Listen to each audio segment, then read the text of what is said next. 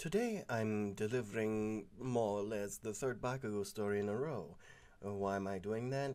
For some reason my views are going down instead of up. So yeah, if you want to support me, please watch the video until the end. Like or dislike and comment something down below. This is the best way you can support me. And please remember to share it around. This way you increase my standing in the YouTube algorithm so more people, hopefully, will see my content. Please do that. Please, I'm fucking begging you, like, holy shit, Jesus Christ, what the fuck is going on? I don't know what's happening. Anyways, I hope you enjoyed this video. Here's the cute animal picture of the day. Here to remind you to do exactly that. Also have a Patreon merch store. Links down in the description. I really hope you enjoyed the story. It took me like 2 days to write it because of writer's block. I'm so sorry. I'm genuinely sorry it took so long to write this one. That was so embarrassing. Alright, let's just get right into it, shall we? Your parents were the pro heroes Synthesized Angel and Warzone, two highly popular heroes in Japan's countryside, lesser known in the big city. They were both technology-based heroes. Your mother could bend metal to her will, allowing her to reforge any synthetic construct through manipulation with her mind. And your father could bring life to synthetic puppets.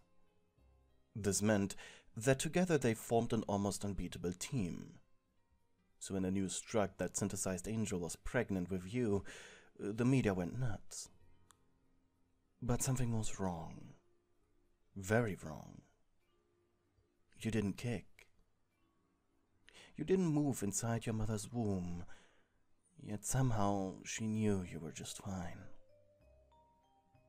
That was until the day of your actual birth. You had been born without legs and arms. Both of your parents were distraught. This was supposed to be the happiest day of your mother's life, and you ruined it as soon as you took your first breath. Yet, your parents tried to stay positive. It certainly was a challenge. Your limbs weren't completely missing. Your arms and legs ended in stumps. So despite the rather macabre spectacle, you could move on your own. During the first few years of your life, your mother was very protective of you. She retreated from her job as a pro hero and secluded herself inside your father's home. Your father, on the other hand, worked overtime to support his family and was almost never home. But not one day did your mother believe he'd try to escape his situation. Protected and lonely you were raised.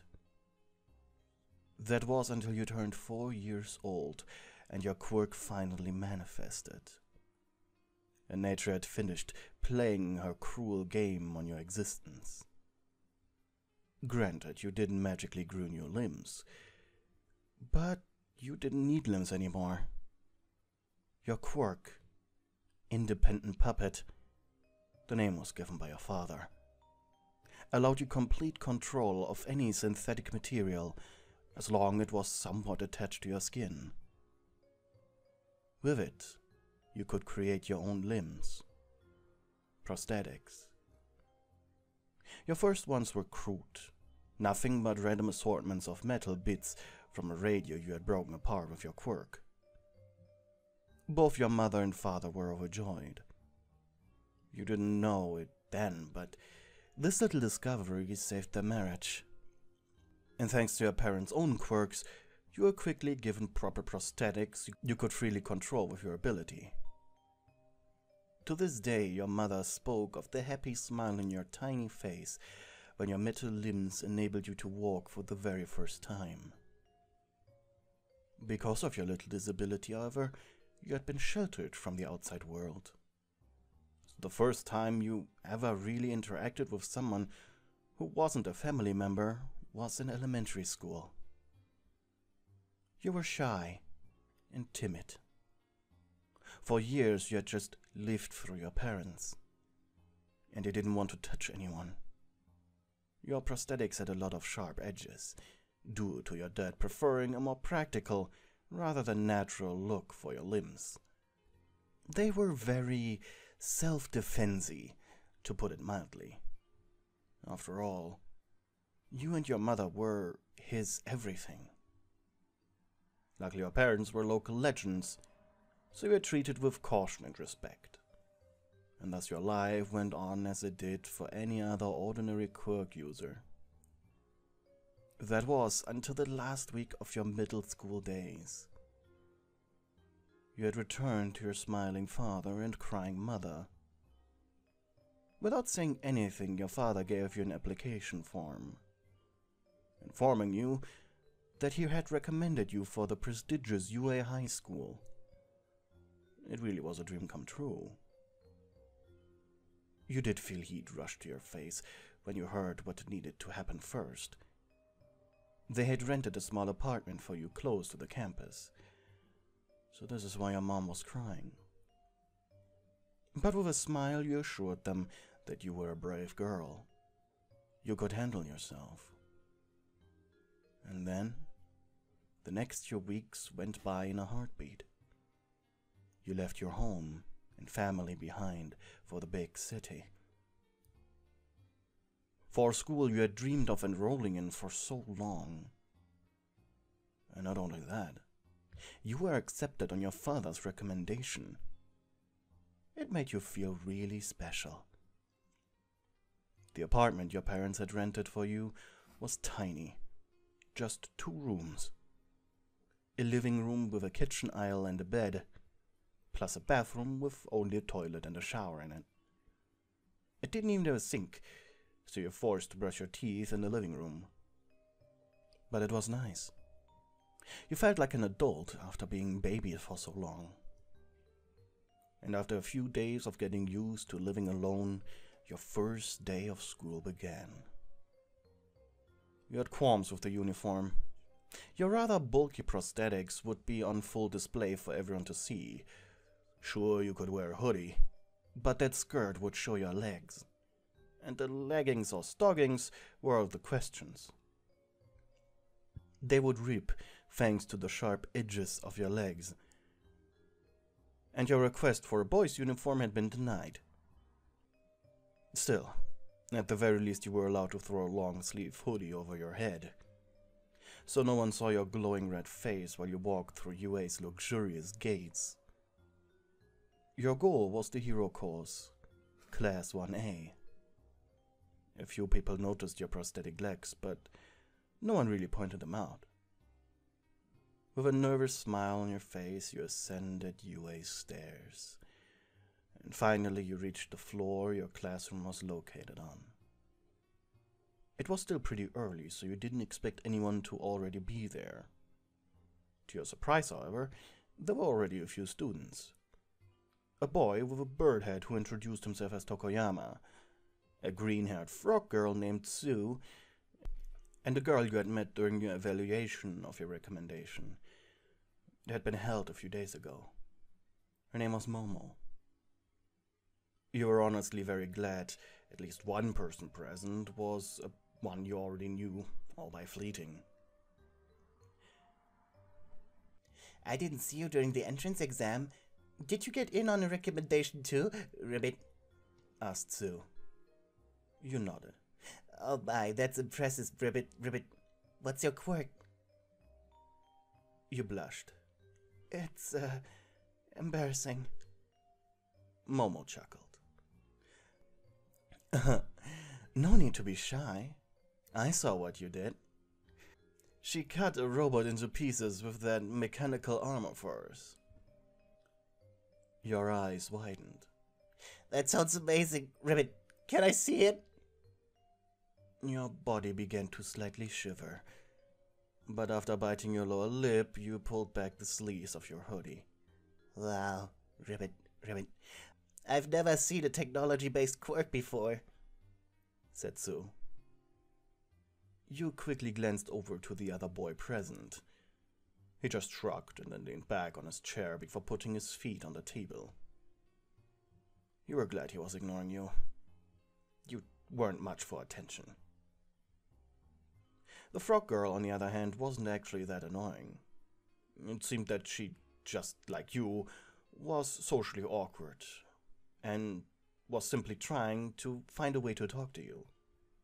To be honest, Ribbit, these two don't seem very talkative, Ribbit. She hashed over to you. I'm glad you're nice, Ribbit. You smiled at her, and she decided to quickly switch seats around to sit next to you. Over the next 30 minutes, the rest of your class slowly trickled in, and the overall mood seemed excited and lighthearted. Definitely not what you had been expecting. And luckily, by staying quiet and pretty much exclusively talking with Tsu, you managed to go under the radar of attention. And the rest of your school day went on as you expected it. You even aced a quick physical exam your homeroom teacher, Mr. Ayazawa, had come up with. At the end of class, before you could follow your new friend Tsu into the cafeteria, Ayazawa took you aside. Your quirk's quite impressive, but impractical for school use. You took a step back. You thought you did well in the test. I suggest you go to the support course and let yourself get some proper arms and legs made. Your heart paused for a moment. Wait, so you weren't being kicked out? Okay. Aizawa smirked. What did you think I was gonna say? He then gently patted you on the shoulder. I know your dad from my high school days at UA. It was the second year when I started. We didn't talk much at first. Weren't friends. But we had a few study sessions together. He helped me out quite a lot. You looked up at his face. I hope I can repay that now. With those words, he let you go off. And after that, your days at UA were spent like any other school day. You had before, with the exception of extended physical training exercises, that thanks to your abilities were surprisingly easy. You didn't tire, and as long as your limbs stayed intact, and your spine agreed with you, strength tests weren't an issue as well. This meant you had more time working on your academics instead of physical training outside of school. You were a model student, to say the least. Despite that, there were problems. Bullying problems. One of the students from Class 1B seemed to have a vendetta against you and the others from Class 1A. However, he seemed to have a very specific fascination with you in particular. And the reason was obvious to you and your friends. His own quirk allowed him to copy others. So what would stop him from copying your quirk and then manipulating your limbs to humiliate you? If you had known that this scenario was actually about to happen, you would have skipped school that day. On a surprisingly beautiful Wednesday day, you were just leaving the library after a study session when you bumped into him. Honestly, it wasn't even his fault. He just happened to run into you. And out of reflex, he had activated his quirk. Well, yes, it should not have disabled yours, it certainly felt like it. Your robotic arms and legs immediately fell apart and attached to his. With a loud thud, your torso hit the ground. "What the hell?" shouted the boy, before loudly laughing. "What the hell?" he repeated louder. Trying to fight tears of humiliation, you looked up at him. The boy's eyes were moving rapidly from his now armored arms, and your hopelessly immobile form. Please help me," you begged. Not paying any more attention to you, however, he just turned around and left, leaving you on the ground like a stranded dolphin. The library was empty at this time of day, and most students had already left by now. Having lost hope, you dropped your head on the ground. Why was this happening? And as if this wasn't enough to your embarrassment, you realized you needed to pee. Out of sheer desperation, you heaved your body onto your stumps. However, you were no longer a toddler, and there was a certain weight around your chest that threw off your balance. So after only having managed to crawl a few meters, you collapsed, sweat and tears pouring down your face. "What the fuck?" said a familiar voice somewhere behind you, followed by a pair of loud footsteps rushing to your side. "What the hell happened?"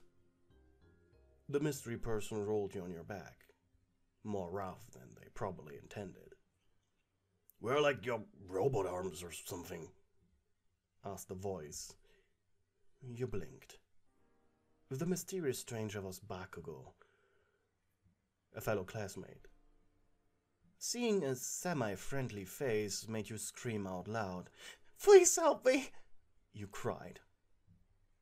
Bakugou was well known for his egotism and short-fused nature. However, he seemed agreeable today. "I mean, yeah, you need help," he grunted. "Just, how?" You whimpered. "Pick me up, please." "How?" You blushed. "Like a toddler?" It sounded more like a question. No, it was him who blushed. "Okay, I guess." He awkwardly reached down to pick you up.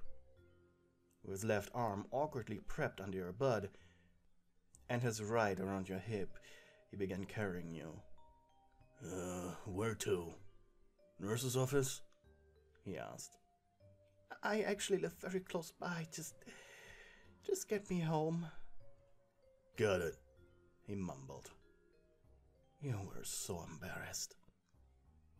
To avoid eye contact with anyone, you buried your head into his shoulder. He didn't complain. Once you reached the outside, he spoke up. "So, like, where now?" This must be just as embarrassing for him as it was for you. "Just down the road. I'll tell you when we got getting there." "Okay." "It's a big apartment complex. You won't miss it." While Bakugou was carrying you home, your bladder made itself known to you again. Slowly you exhaled. "Something wrong? I mean, outside of this entire situation." "I really need to use the bathroom." "Got it."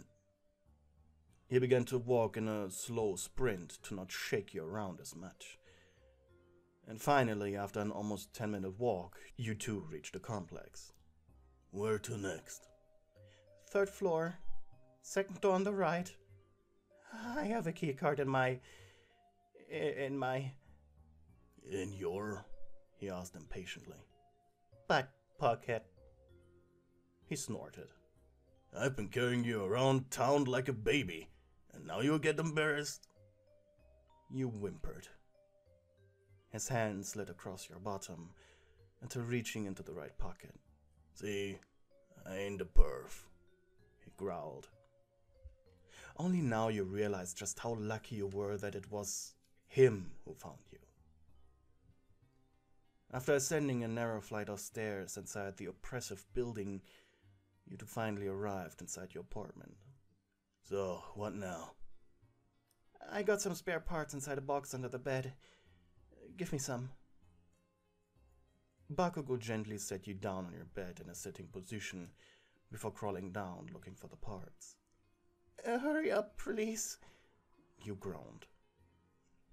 Few seconds later, he had placed the box in front of you. Then you told him what to do. The box contained the bare necessities to craft a new limb for you. They were bare basic metal skeleton pieces. After attaching them to your stumps and activating a quirk, You jumped up, and after a quick thank you, you rushed to the toilet, leaving Bakugou alone in your little apartment. He himself shrugged and walked over to the sofa that you had set up in front of your TV. Then he pulled out his phone to quickly text his parents that he'd be coming home late. Katsuki wondered, what would happen next? Should he just leave? Or wait for you to say goodbye or something? You two had never really talked a lot, and mostly you avoided him due to his temper. So when you had finished your business and entered your living space, your head turned red upon still seeing him there. You were convinced he'd leave on his own, but at least now you could properly thank him. Hey, you said. He turned around. Hey, so like, how did all this happen? He asked, confused. You shrugged. Well, I had an accident. Bakugou raised an eyebrow but didn't say anything, letting you continue. I ran into this bully guy from 1B. Remember him? The boy's face turned sour. Well, I quite literally ran into him, and he, I guess by accident, copied my quirk and negated it, leading to my limbs detaching themselves, and, well, here we are. He went quiet. What a joke, he growled. What? You asked. And he didn't call for anyone. He just left you there?